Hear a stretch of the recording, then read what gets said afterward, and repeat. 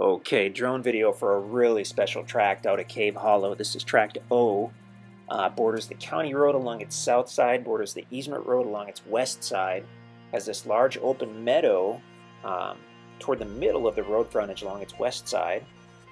And we're going to get a view from the air here. Off to the right, you can see the county road. That's County Road 514.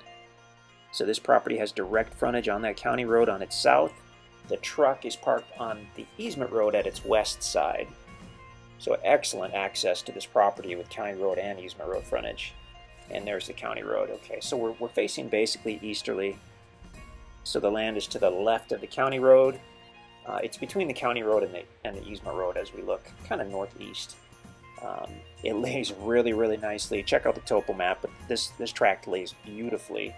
It's the highest, about where the truck is, I guess, kind of toward the southwest. And it slopes down as you go north and northeast, but it slopes really gradually. I mean, based on the topo map and what we're seeing here, there's just nothing steep on here, which is pretty unusual in the Ozarks in general, and especially in this area of the Ozarks. So you can see that, well, once we zoom in, you'll see that large open meadow on the west side. Someone cleared that a few years ago.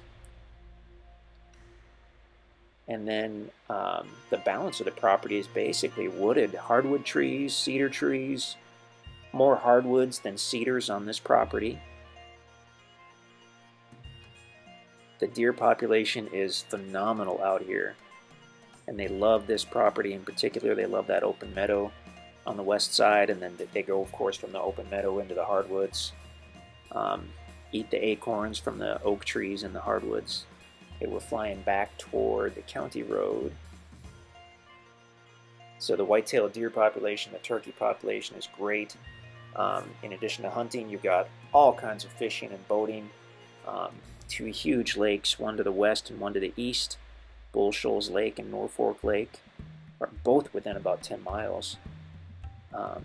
And then not only is this property extremely private, but you actually have some usable towns nearby.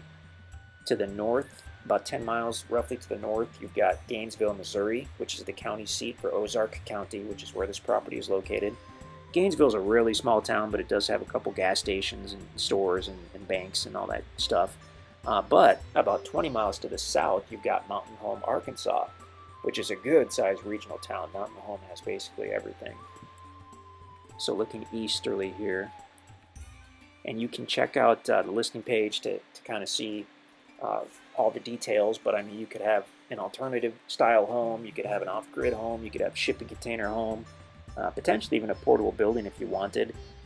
There's going to be setback distances from any shared roadway, so that would be the county road and the easement road, so you want to be aware of those. You can look, again, check out the listing page for specifics, but extremely usable tract. I mean, if you got just back into the trees, even a little bit, you'd have all the privacy you wanted.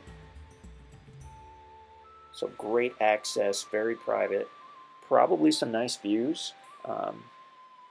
It's just so thickly wooded. For the most part, it's kind of tough to see those views, but if you have any questions, let us know. Super special property at Cave Hollow.